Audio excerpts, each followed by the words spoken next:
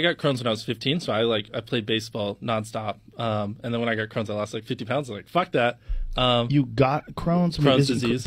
Right, but Crohn's is something that's a genetic disease, right? So yeah. it just manifests itself? It started to emerge? Yeah, most people get it like when they're around 15 to 20. I mean, I guess you're born with the genetics thing, but I guess it doesn't actually, the inflammation doesn't occur till that age. Yeah, and so I lost like 40 pounds because I was going to the bathroom like 10 times a day.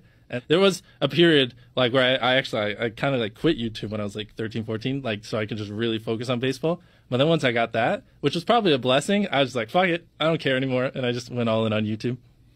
So this Crohn's, does this make do you have to seriously regulate your diet? Yes, very regulated diet.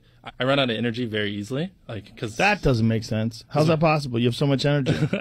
Mrbeast, the man who gives away millions of dollars to random people for no reason. Or is there a reason? Apparently there is a reason to all his madness, and it's allegedly because he's dying. So chances are you've probably seen one of those videos about why Mrbeast actually gives away his money. And there's a lot of people saying a lot of different things, but the main thing people are saying is that Mrbeast is dying.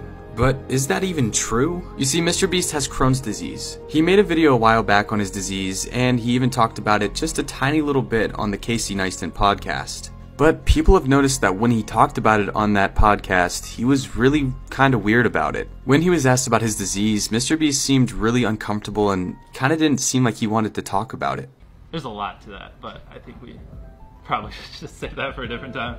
And because of this disease, people think that he's dying and he just wants to give his money away before he's gone. From his current Twitter bio about trying to make the world a better place before he dies, to how uncomfortable he gets when he's talking about his disease, makes people very suspicious about what's going on behind the scenes. Now, it's important to know that Crohn's disease isn't actually fatal, although the disease can lead to life-threatening complications. But if you watch the podcast Mrbeast did with Casey Neistat, you'll see that Mrbeast says that it's pretty much under control right now, thanks to the way he's living, his diet, and the medication he takes. I got on Remicade, and I'm still on Remicade right now. I'm in remission. I get Remicade every 5 weeks, and I take pills every Saturday. I'm on a really, really strict diet, and I feel normal. I actually feel kind of good right now. So to me it sounds like Mrbeast definitely has this under control. I mean, Mrbeast even talks about how he's been dealing with this disease since the 9th grade. He's obviously been managing the disease very well over the course of his life, and he just gets uncomfortable because he's not really too big on talking about it. It's not that he doesn't want to talk about it because he's dying, it's just he doesn't enjoy talking about the disease that he has. I'm sure most people would be the same way.